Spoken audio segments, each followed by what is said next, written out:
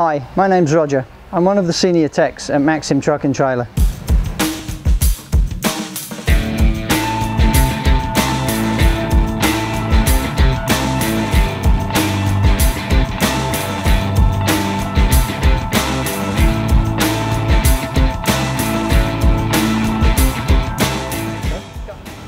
Hi, today we're going to talk about some basic electrical and maybe give you guys a few tips on what not to do and what to do in regard to keeping your battery and your electrical systems in good shape.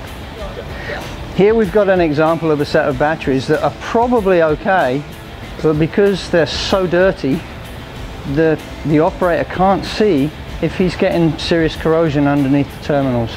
There is actually a main battery fuse in the battery pack that services the whole of the cab. It's this little guy here.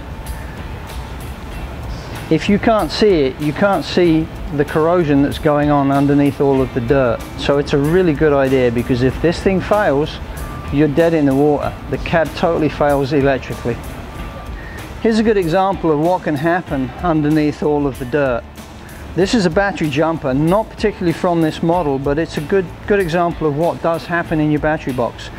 Here you can see sulfating taking place on the copper terminal that links to the battery. Here you can see what happens in an extreme case if that copper sulfating completely rots the terminal off. This can kill the engine.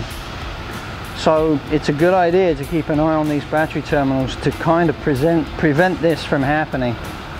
This is a lug terminal. It's a main fusible link terminal that connects to the starter motor's solenoid, where the main battery power comes up to the starter before it gets distributed out to the cab and up to the alternator.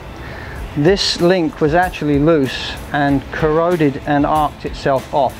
It actually totally killed the truck. The truck was dead in the water, and the customer was left with a very expensive tow bill just to get it here, all because one nut was loose on the starter motor.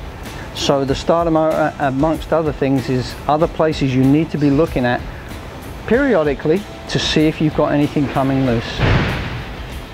Here we've got another example. This is probably okay, but because it's covered in so much dirt, you're not going to see corrosion taking place beneath these. These are actually two 150 amp fuses that protect the cab circuits after the battery power has reached this distribution point.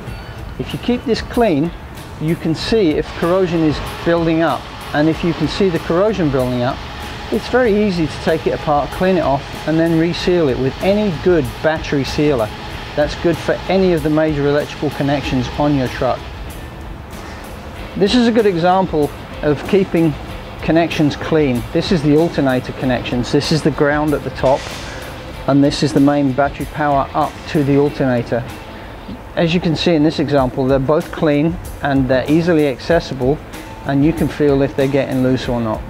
Looseness and cleanliness are the two most important things with all of your major electrical connections.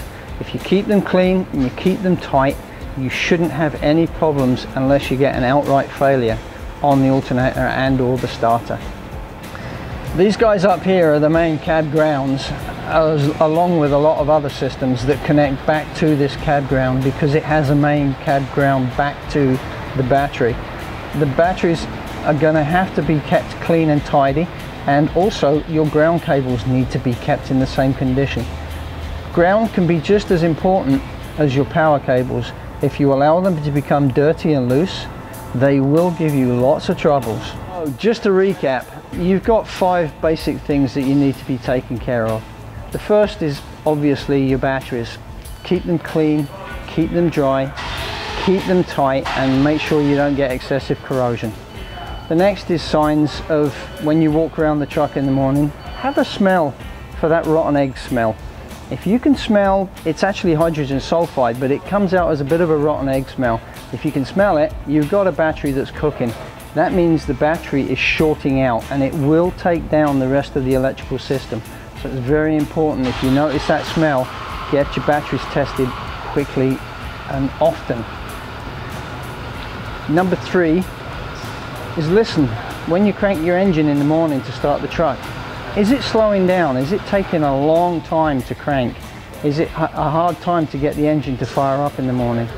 That's another sign that you've got a failing electrical system, either dead batteries or a slow starter or a cable problem. Number 4, check your external fuses. There's usually a big one in the battery box. There's nearly always a couple up by the front of the cab. They're very important that you keep them clean and dry so you can easily inspect them. And number 5, last but not least, every now and again, maybe once a week, once a month, depend on what sort of usage you've got, check your starter motor cables, check your alternator cables, and have a look around all of your ground system, because the grounds are just as important as the electrical power side. Thanks for watching Ask Roger, and remember to check back. We're going to do some more of these in the video series to kind of help you guys out.